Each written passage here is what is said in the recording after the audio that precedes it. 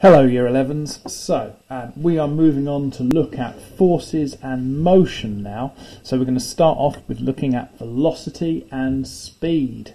And you've met these before.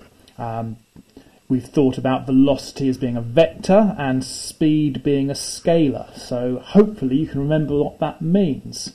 So let's just go through that very quickly. So velocity just means how fast you're going, but in a particular direction. In what?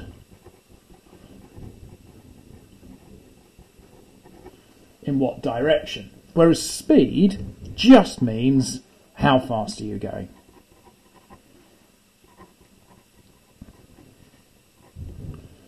So the difference is velocity is a vector because it has magnitude and direction, whereas speed is a scalar because it only has magnitude. Now, people in everyday language use these interchangeably, but that is just being a bit sloppy.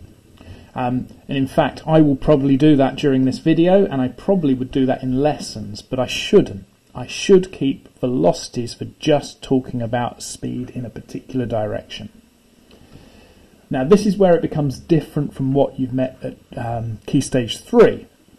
We introduce this idea, which is that the definition of velocity is that velocity is, and there's this statement now, is the rate of change of displacement. So what that means is just that rate of change means how quickly something happens. So how quickly.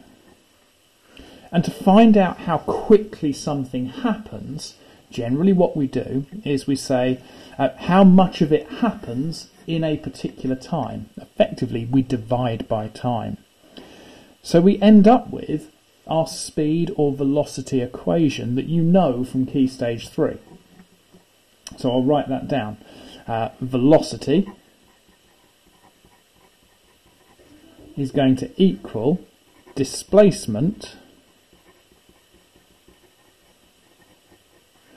divided by time.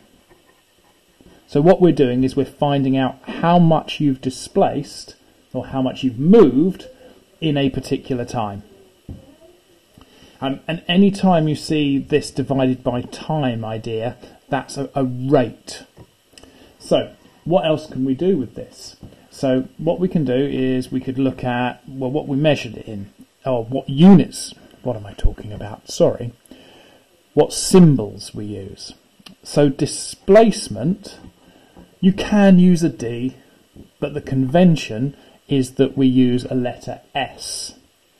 And time, the convention is that we use the letter T. And velocity, the convention is V. And you won't be asked about speed questions in your exam. But if you were, it would just be speed is distance over time. So speed is the rate of change of distance.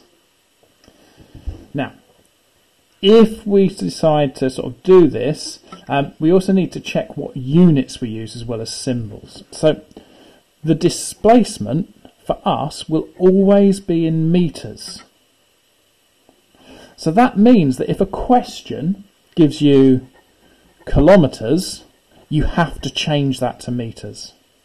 Or if it gave you centimeters, you'd have to change it to meters. Now time, that's always in seconds for us.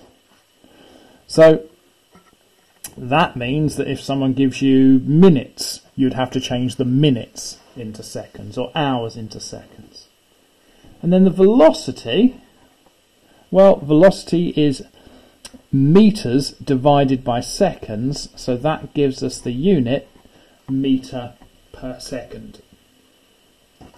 So it's a really simple equation. So we're going to look at some examples in a minute, but I'm just going to tell you something else you need to know for your exam, because you are supposed to know a couple of little bits of information. So I'm just going to change to another piece of paper, bear with me, and you're supposed to know some average or typical speeds. So I'm going to apologise about my drawings now, but here we go. Here's somebody walking along. And you need to think to yourself how fast you're going when you're walking, and you need to know in meters per second. So you could try this next time you go for a walk and think, how many meters did I cover in the last second? And everyone will be different. But the exam board likes you to know that typically 1.5 meters per second is a sensible value for how fast you walk. The other one that they expect you to know, and I don't know how I'm going to draw this, this is supposed to be someone running. Sorry, that's an awful drawing. And for running, they reckon double that, about 3 meters per second. And then the final one, and I've no idea how I'm going to draw this one, let's see how we get on, is going to be somebody cycling. Okay, I'm quite pleased with how this is going so far. So here we go. There you go. Someone riding a bike, double it again. So times 2, they reckon about 6 meters per second. And there are a couple of things you should know.